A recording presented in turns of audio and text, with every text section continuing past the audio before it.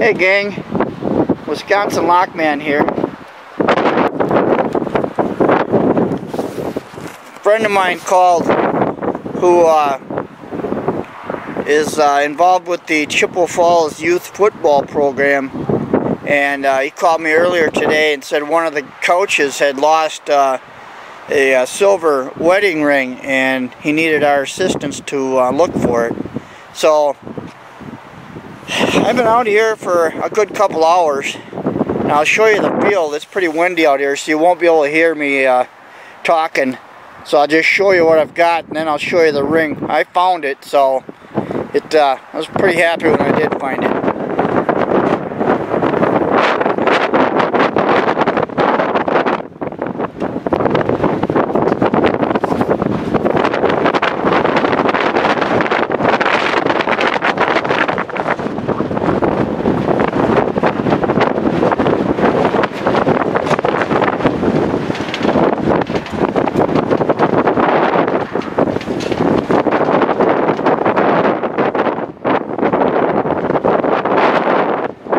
Schoonover over there looking.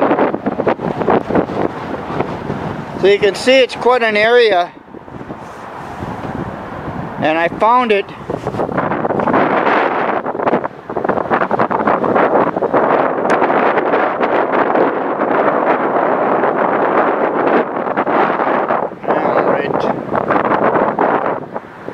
right in there.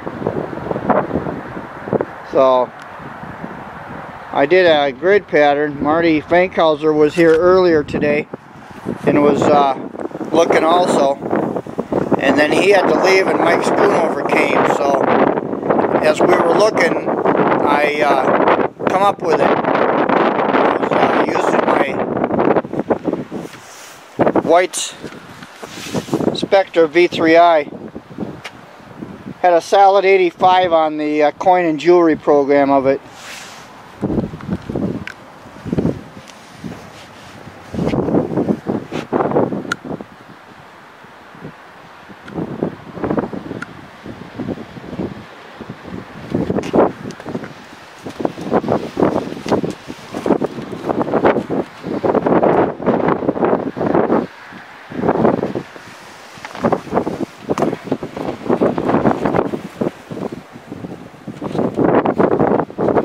So, pretty ring, and we have a very happy owner. So now we're going to search a little bit around here. Mike's right there, and see what else we can come up with. I know there's another ring out here that was lost last year that we never found. So we'll be here a while. If we get anything else, we'll get back to you. Thanks for watching. Happy hunting. Hey gang, Wisconsin Lockman here. We decided to switch plans. We're going to head for Irvine Park and see if we can locate that other gold ring that's missing. So that's where we're headed now. So if we come up with it, we'll give you a shout and show you what we find. So until then, happy hunting. Thanks for watching. I appreciate it.